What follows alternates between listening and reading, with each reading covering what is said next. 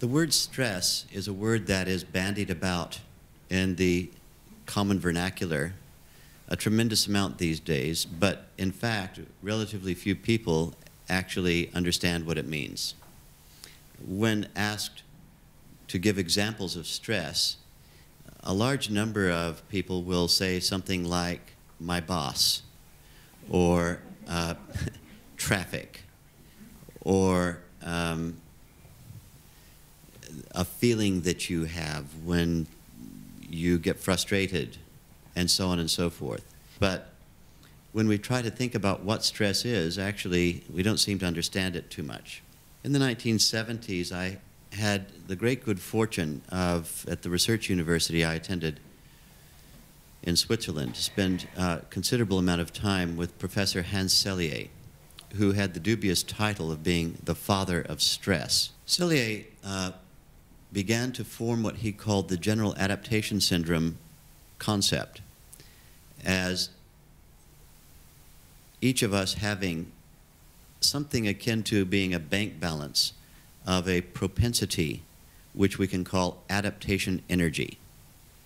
This is the energy that we have, the capability that we have, when faced with a demand, if the demand is of sufficient size, we have the capacity to draw upon our adaptation energy in order to have an interaction with the demand.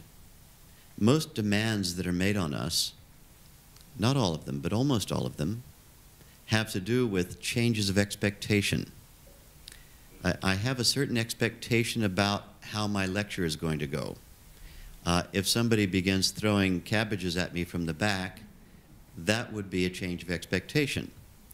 The question would be, is that stress out there, or am I having potentially a stress reaction, if in fact I'm having a reaction at all?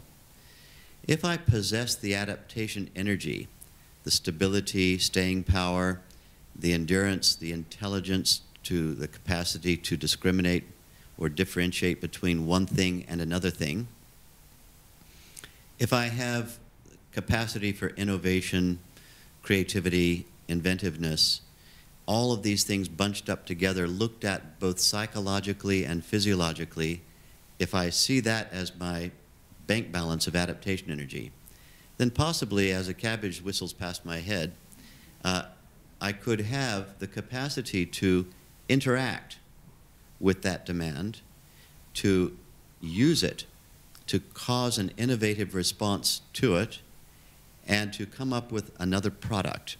And that product would be our shared happiness.